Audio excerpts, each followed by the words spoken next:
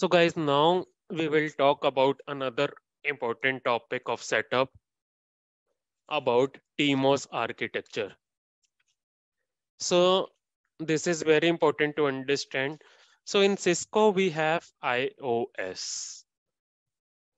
In Juniper, we have Junus. The same way in F5, one operating system which is you deployed is called traffic management operating system. That is called TMOS.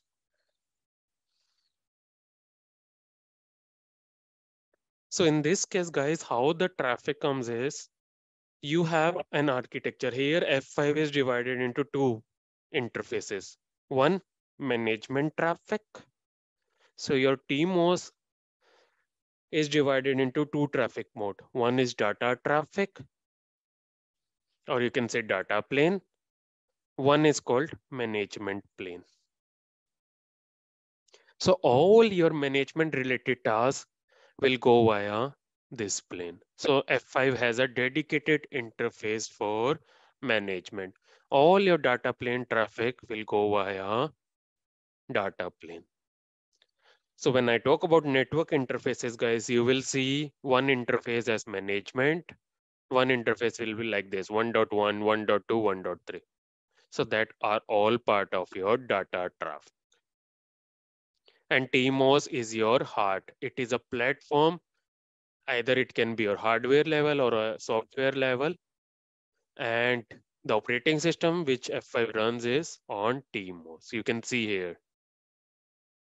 And for admin tasks like GUI, let's say if you want to take GUI or CLI, or let's say you want to configure NTP or DNS, all that traffic goes via management plane.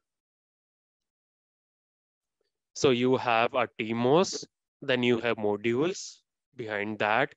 Then you have an I rule. There is a separate engine for I rule processing. Then there is a full proxy architecture. I will discuss this. This is very, very important. What is full proxy? Then you have a specific SSL hardware compression engine. So that was I was talking about difference between a load balancer, what is versus if you don't have a load balancer. You're doing directly on server. Your server does not have a dedicated SSL engine. But here you have a separate SSL engine for your SSL traffic, guys. So your TMOS is the foundation for all network traffic, whether it's a virtual traffic or hardware traffic. So all your traffic flow that is going to F5 that will pass through your TMOS. So it will have its own dedicated CPU, hardware, RAM, hard disk.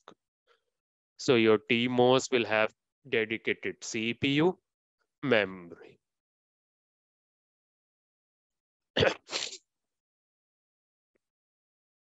Okay, so that is a TMOS components which are available. And for admin task, you have a separate management plane. So that was all about your operating system, what is TMOS. So when you log in via CLI, you will see that it is built on TMOS. Let me show you. I will go to Putty.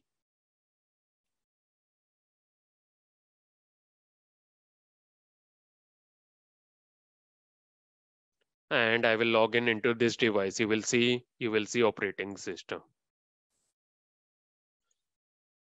Putty.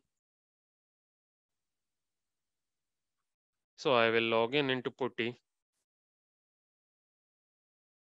And here I will just log in 192.168.137, my device.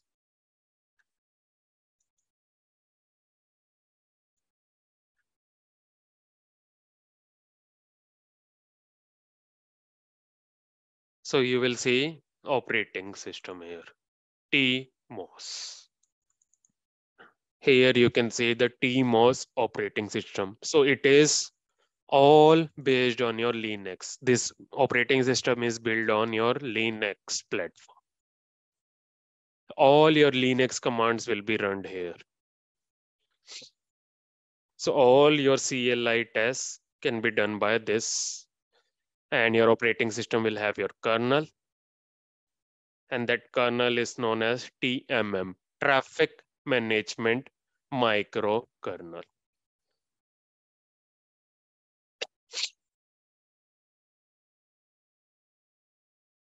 So this was all about your operating system. Now there was one concept of full proxy architecture. What does full proxy architecture mean?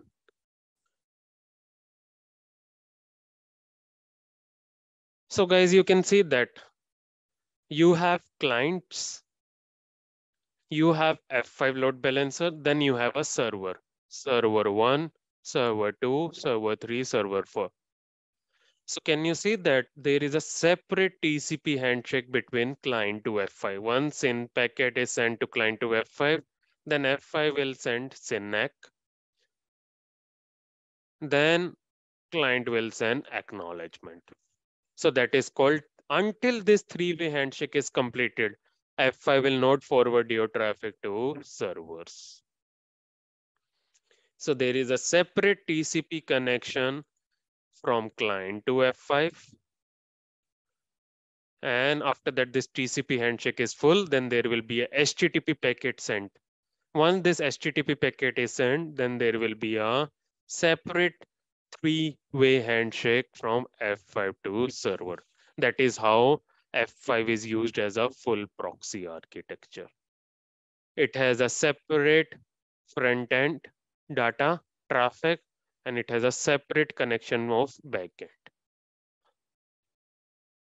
So that is how their architecture is built. And this full proxy architecture is only been introduced in F5. So it maintains two-side connection, full proxy. One client side, one is this. You can also say this is called client side connection. This is server side connection.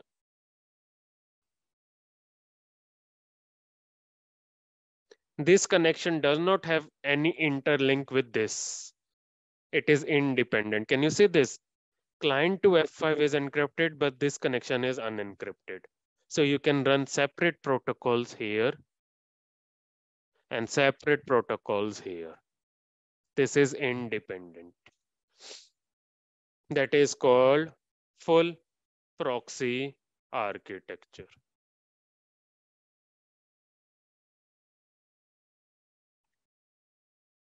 Because there are separate handshake.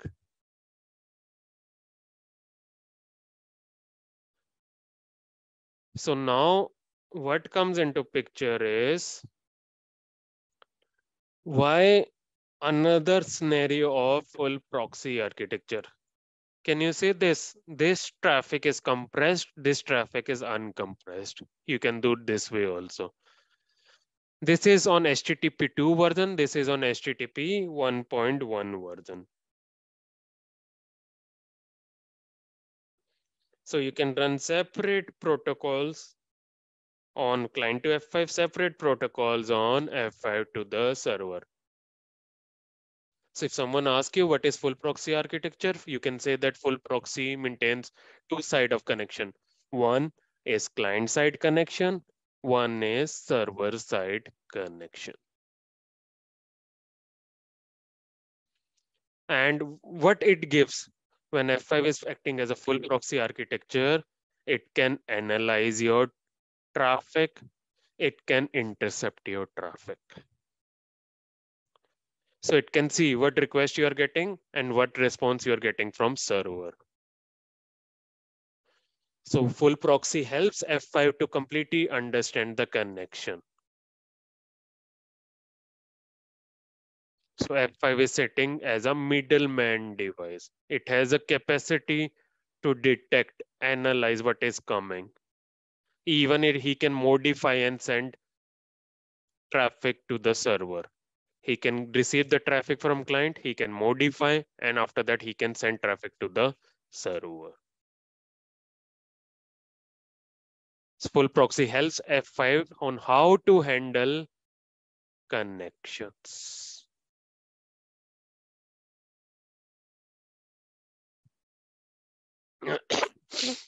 It gives you more granularity to understand two separate entities. One table will be made here of TCP connection, one table will be made here.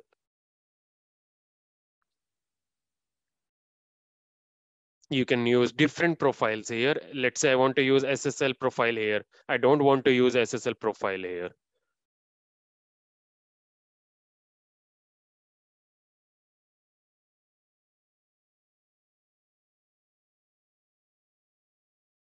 So that is all about your full proxy architecture. Very, very important, guys. This is an interview question which will be asked. What is full proxy architecture? So initially, let's say I don't have F5. So client is directly communicated to your application servers. But when TMOS comes into picture, first advantage, it will maintain high availability. Second, it will equally distribute your traffic. Third, it will protect application from attacks.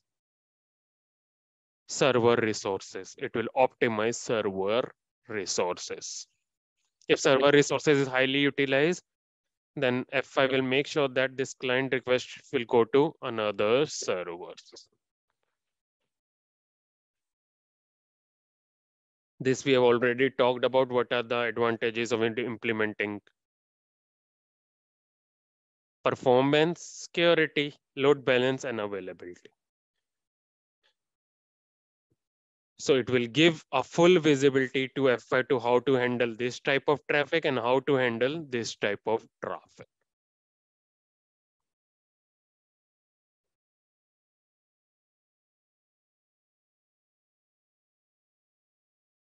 So this is TCP. First, SYN packet, SYNAC, ACK. Can you see this? Until this is successful, guys, F5 will not forward traffic to server. After that, once F5 receives HTTP GET after three-way handshake, then only there will be a TCP handshake between F5 to server. That is by default, another important term. By default, F5 is a deny device. What does it mean? Until you configure virtual server on F5, F5 will not process the traffic. Let's say I got a requirement to deploy a website. Okay, I got a requirement to deploy a website in F5. I need to first create a virtual server. Virtual server is nothing.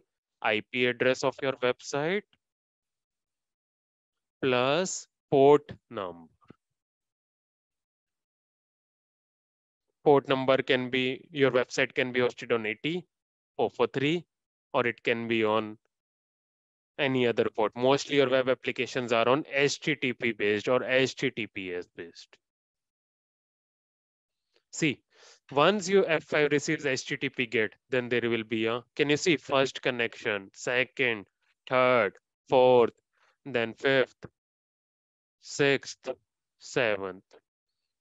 After that, HTTP GET the same packet, F5 will forward to server. Then there will be a response traffic because your website is hosted here, right? Your server will provide a page to F5, F5 will provide same page to client. When you access Sianets.com, guys, you get a page, right? So from where you are getting a page? You are getting a page from your server. And can you see this separate client and server connection? Green is client connection, blue is server connection. That is why it is called full proxy architecture. It gives you more granularity. It will separate two entities. And it is fully independent. One session is fully independent on another session. And full proxy gives F5 a visibility. He can intercept it. He can analyze it. That is what is called full proxy architecture. You can take a snapshot if you want.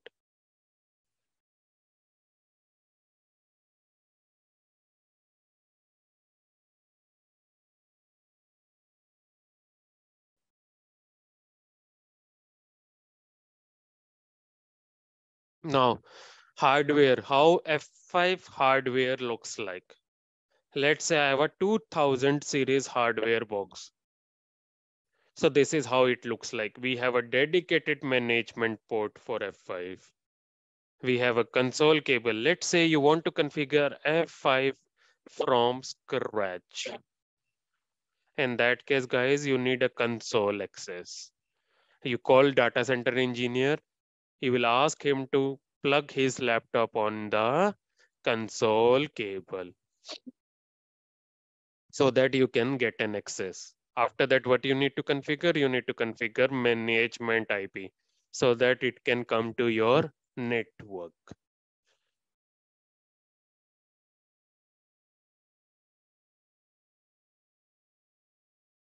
So that is where your console cable comes in, where you want to access resources of F5.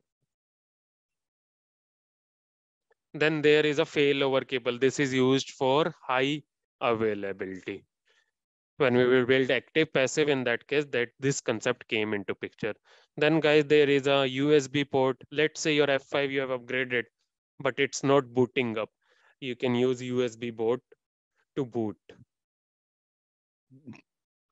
And this LCD panel will give you the color yellow, amber light, green light. If green light is coming, everything is up. If a yellow light is or orange light is coming, there is an issue. Then there are fiber ports and copper ports.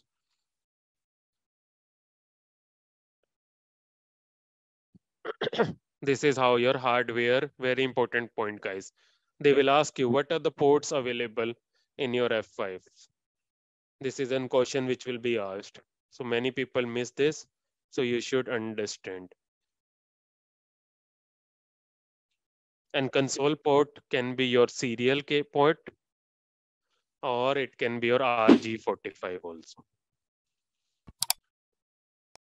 So this is, I want to finish here.